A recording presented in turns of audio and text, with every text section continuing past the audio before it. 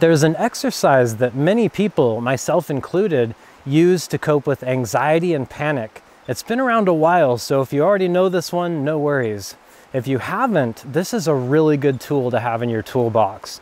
It's most often called the 5-4-3-2-1 grounding technique, and I love the simplicity of it.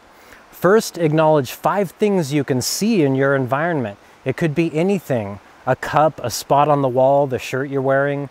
For each thing you notice, breathe in when you notice it, and as you breathe out, say its name in your mind, like cup or shirt. Next, acknowledge 4 things you can feel or touch around you. Could be the clothing on your skin, the shoes touching your feet, or the vibration from the car you're riding in. Maybe the breeze or the wind from a ceiling fan. Again, breathe in as you feel the sensation, and breathe out as you say its name in your mind.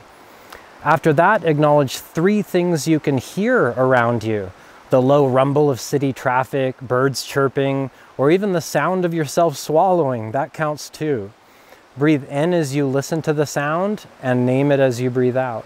Moving right along to 2 things you can smell. It could be anything: your own skin, the soap in the bathroom, or maybe the dude that just farted in the subway next to you. Try to take a deep breath as you smell and name the smell as you breathe out. If you have to expedite this one due to the subway situation, I understand. We've made it to the last one, which is to acknowledge 1 thing you can taste: gum, the aftertaste of coffee like me, maybe the remnants of what you had for lunch. Breathe in and taste, breathe out and name it. That's it. That's the famous 5-4-3-2-1 grounding technique. If you really work this one, taking your time and mindfully breathing, it's extremely useful in grounding yourself during periods of heightened anxiety or panic.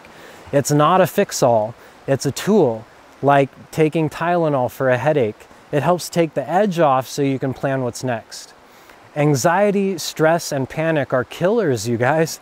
They literally lower our life expectancy. I made a video talking about stress hormones like cortisol that are released during periods of elevated moods. The sooner you can recognize that you're under emotional stress, the sooner you can do something about it, like trying the technique we just went over. The more you do it, the more it will become a go-to coping mechanism. Your brain will automatically crave the peace it gets from breathing and sensory mindfulness. Just takes time. I know there's a lot of hurry up and wait with this illness. Progress can feel slow at times.